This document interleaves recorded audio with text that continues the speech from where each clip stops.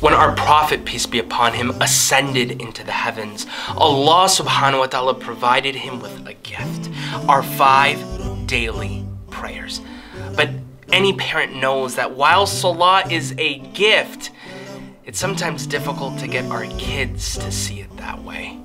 It's a constant stream of, have you prayed yet? Or, you know, you have to pray before you can play. And then there's my favorite, you know, Allah subhanahu wa ta'ala is going to be angry if you don't pray.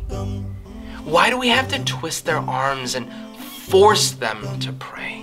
And for our kids who do establish their prayers, how do we help them take it to the next level? To help Salah become an anchor in their lives and to form the foundation of their faith? Well, I'm excited to share with you the Secret of Salah, a 5-week course wherein we will be helping young Muslims establish a loving relationship with prayer.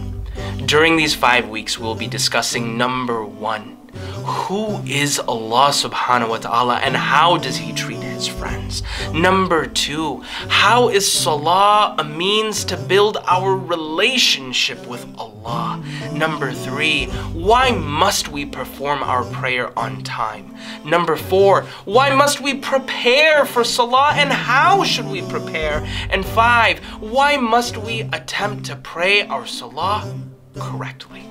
Now, this is a course that is 2 years in the making, and it represents something incredibly special for our Muslim community. A union between 2 pioneering organizations, AlMaghrib and Noor Kids.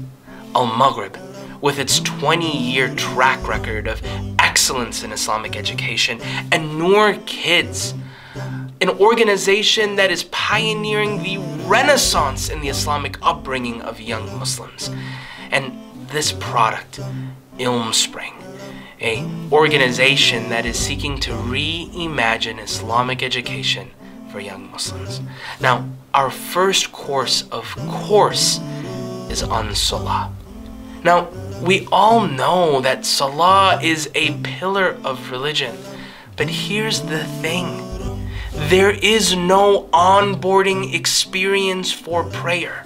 When a child becomes of age and it becomes incumbent upon them to pray, there is no one to teach them the gems, the beauty of prayer, to help them smell its sweet fragrance, to taste its sweetness. No, instead, we twist them by the ears and we force them to pray. We've got to do better.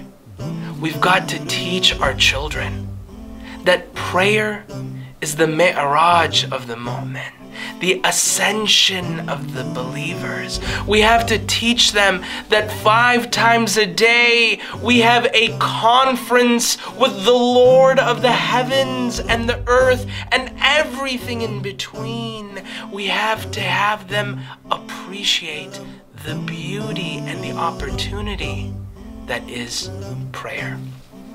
So join me on this journey and enroll in the Secrets of Salah. Insha'Allah, I can't wait to see you and your family soon. Assalamu alaikum. I'm feeling good waking up today. Got to say thanks to Allah for giving me another day. For the breath I breathe, to the trees, back to me. Can't you see?